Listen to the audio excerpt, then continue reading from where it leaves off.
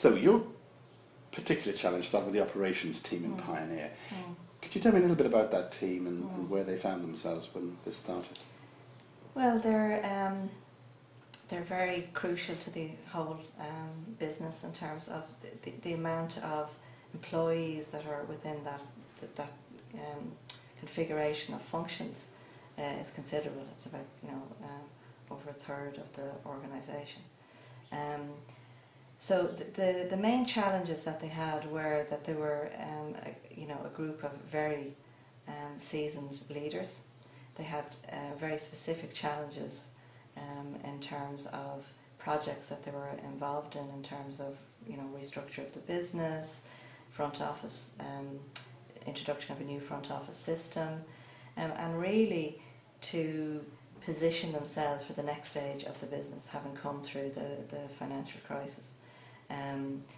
And also then the whole area of developing themselves as leaders, managing the change process with it that was going to be involved with the future of the business. So there was some very complex areas that needed to be addressed when I initially got involved with the team.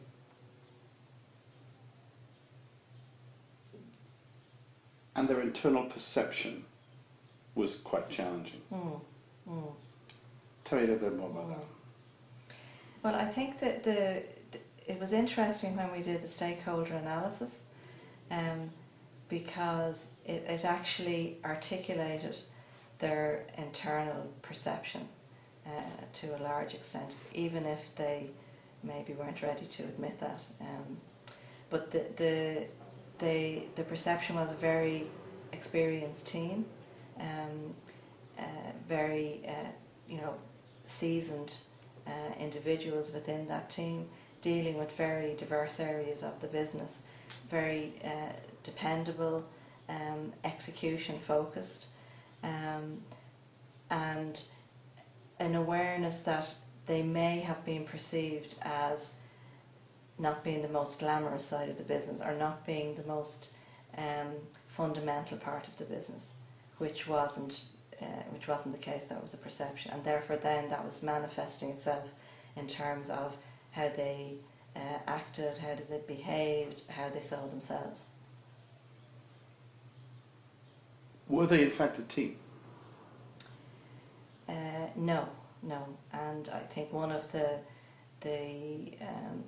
pieces that was brought into their awareness, if you like, that they may have found uncomfortable at the time was that they may have perceived themselves as a team at that particular moment in time, but they were really a group of individuals. Okay. So what persuaded you to consider a systemic intervention for a group like this? What were the factors in your mind? Well, I referred to some of them previously in terms of there was an expectation, and my perception of what was expected of them as an overall function, and a very important function within the business, was to position themselves for the next stage of the business.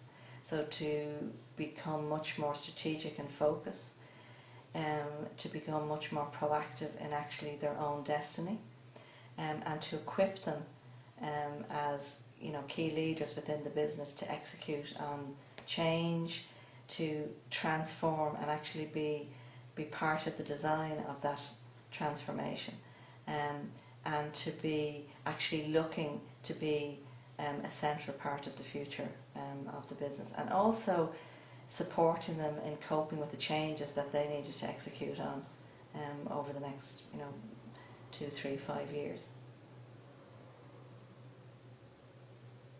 Was there resistance, and in what form did it take?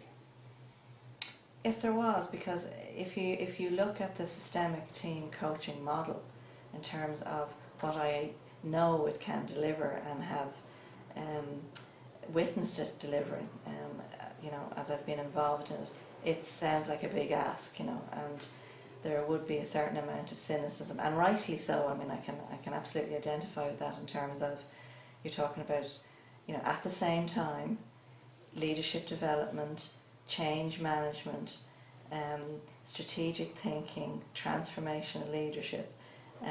So a lot of very complex areas to be tackled at the same time, plus doing it in the middle of a massive global project. So it was a big ask of people, and there was the sense I was picking up was, you mean you want me to do what you want me to do in terms of delivery of this massive piece of work, and you want me to be involved in this piece of work at the same time. So there was very much a sense of building the boat and sailing it at the same time, which I can understand can be very uncomfortable, because there's a lot expected of each individual, and there's a lot expected of the team. What were your objectives setting out? For the team to be much more cohesive, for them to have the belief that they could actually be core to the future of the business, and that they had the ability to restructure, to change, and to actually be managers of how that would happen over the next 3 to 5 years. That they could be the designers, if you like, of their of how the operations function would change and would need to change, and that they also would have support in terms of changing the business, and in changing the business, being open to a change in themselves as well, in terms of being a really collaborative, cohesive team that understood the talents within it, the expertise, the skills, and had the ability to be able to leverage on those various elements to be a truly high performing team.